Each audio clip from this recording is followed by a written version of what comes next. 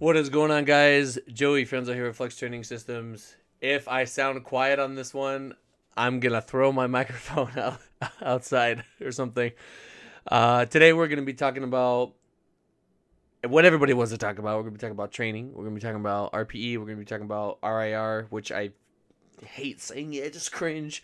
I just cringe when I say it because it's like, overthinking. You know what I mean? But I wanted to touch on this topic because I saw a post online lately. I don't want to get too much into who posted it or whatnot because they're not here, so they can't really speak for themselves. And I don't want to really speak for anyone, but I thought, hey, you know what? This might be a good topic to talk about.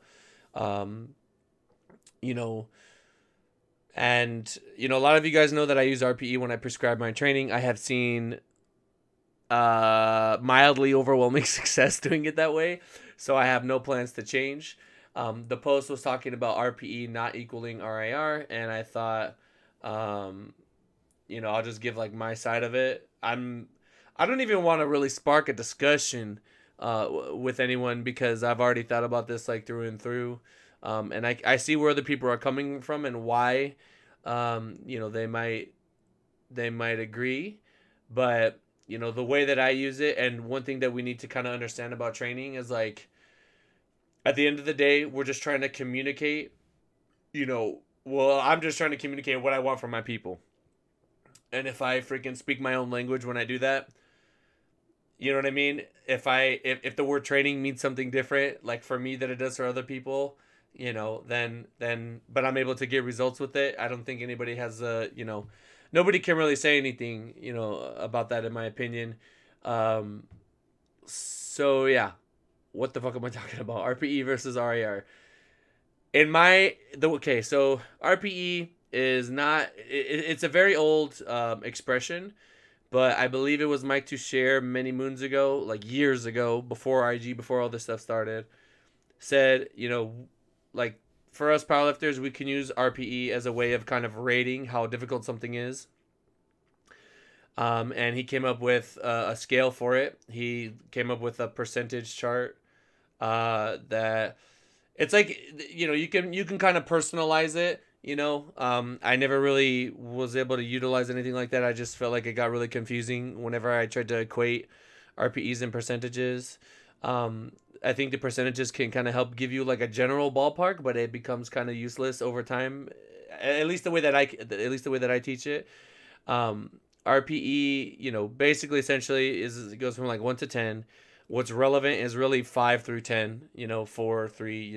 You're probably never gonna see that down on a paper. But essentially, it is a way of kind of gauging it. The way that I've used it, and the way that I believe Mike intended to use it was there I go dropping names, trying to speak for people when I said I wouldn't do that.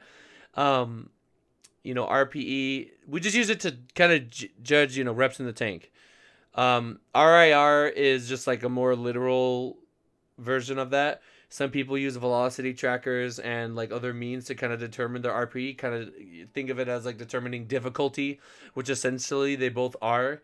But some might argue that you can hit an RPE. You can hit an RPE 8. This is like the main kind of rebuttal that I've heard is like, let's say you hit an RPE 8 or like an RPE 9 single, but you couldn't really do one more rep. Then it's like, okay, I wouldn't, if you hit a single at RPE 8 and you couldn't do 2 more reps, then I wouldn't call that an RPE 8. And I like to use decimals to kind of get my point across when it comes to rating something like that. So let's say you could have definitely done 1 more, and then it gets kind of sketchy whether or not you could have done 2 more. You could just put down like RPE like 1.2, 1.4, something like that, to kind of say, hey, I could have done 1, and then like the next one I probably wouldn't have got it, stuff like that. And then I just keep it simple. If you guys know me, I try to keep things as simple as possible. I don't want my people thinking about kind of like obscure, arbitrary things. RPE doesn't need to be perfect to be effective, and I think that's absolutely key. It doesn't need to be perfect, but it is a way to kind of aim for something in your training, right? It's a way to stay objective. It's a way to kind of be aware of what you're doing, and it's a way to kind of adjust on the fly, based on, like, if you get 3 sets of 5 at RPE 8 or RPE 7, whatever, you should have, 2 to 3 reps in the tank. If you don't, then you need to go up or down according, depending on whatever's being asked of you on your following sets. There's a lot of different ways you can teach it, and there's like so many different ways that you can like kind of bend the rules a little bit to get better results out of people. I mean, I guess that's kind of like what I like to do. I give people I'll give people ranges.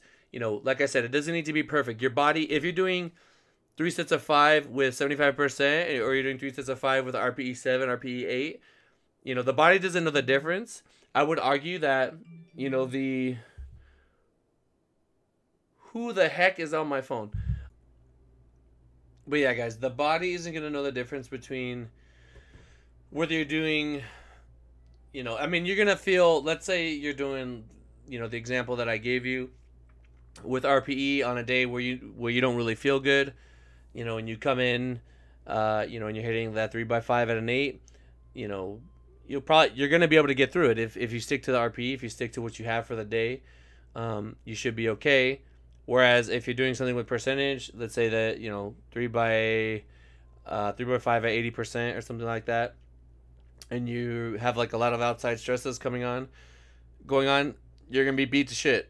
You're not gonna be able to, you're gonna force yourself to hit those sets, and you're just gonna keep degrading, set after set after set after set, and it's just, there's a lot of different arguments for or against RPE. I have found the benefits being like overwhelmingly positive if you teach it a certain way, and I think that's a major thing here is, I think I've found a way to make it work really well for people, which is why I'm able to, do the things that I've done. I feel like very confident in my results, right? You guys see it. I show you guys all the time. I do all the coaches' corners, all that stuff. So I don't have any plans to do anything differently. And I've always been very critical of the way that I teach RPE and the information that I try to give to my people. And I try to look for little flaws. Okay, like what if I run into this problem, or what if this happens, and what if I give somebody a set of 10 and their heart explodes and they can't, like bar speed wise, they could do tons of reps more, but their heart is like dying out at around, rep 9, rep 10, something like that. What do I do from there? Those are the types of things that I think make a huge difference. I think, my coaching is a very we interact often, we interact frequently, and I'm able to monitor these things so that, they don't kind of get out of hand.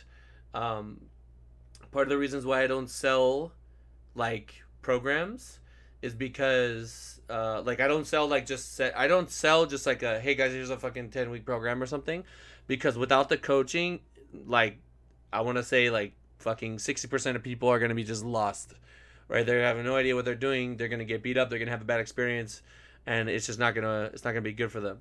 I wouldn't feel right if I was like, hey, give me your money, take this thing, and whatever happens, happens. You know what I'm saying? There's gotta be coaching with it, in my opinion. If you're gonna do RPE, you need the coaching. Absolutely have to have the coaching. There has to be a greater understanding of what exactly you're looking for, and going through multiple preps and going through the ups and downs of training and dealing with all kinds of life stress. You're gonna reach a level of just interpretation of the reality of training that is just gonna give you, it's gonna yield so much better results than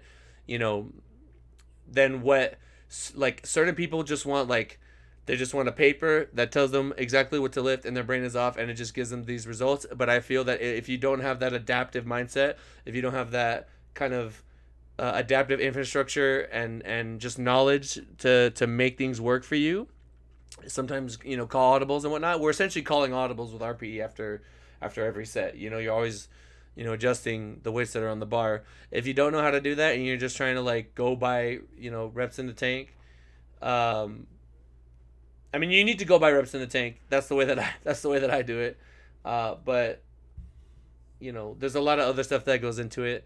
I don't want this thing to be super complicated. I don't want people thinking about this.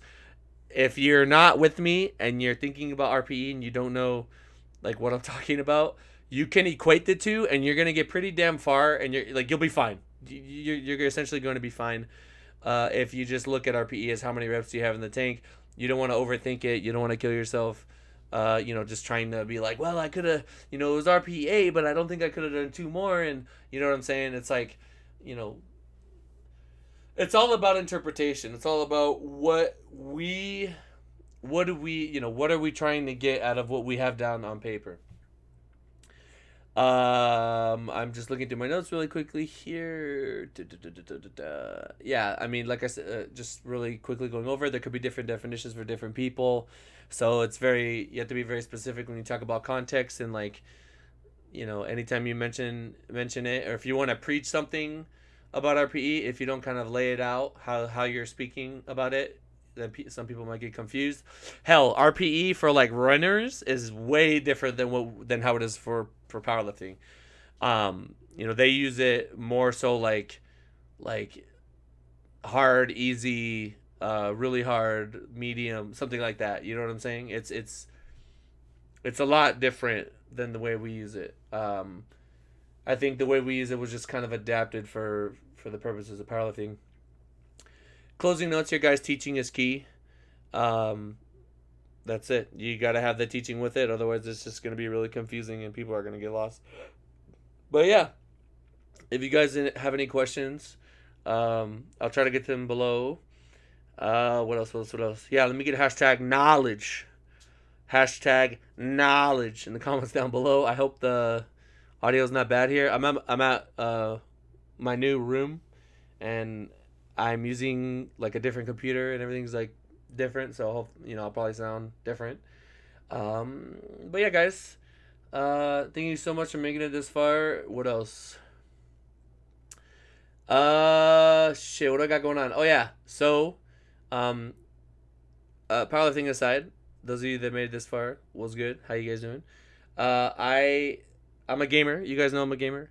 I started a gaming Instagram a little while ago, and I'm gonna put it down below if you guys are interested in something like that.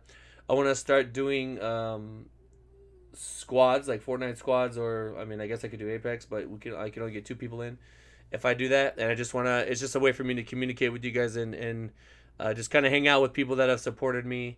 So I think it'd be really interesting if I just like make a post one day, let me get the first 3 people in here, and we'll meet each other and we'll play some games and we'll just have a good time.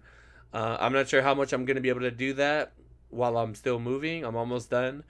We have Nats coming up. Things are gonna be super busy, but definitely after Nationals, I'm trying to chill out, play some games, get to know you guys a little bit better, and I may even stream it. So yeah, guys, all that stuff's down below. Thank you so much. I'll talk to you in the next one. Peace.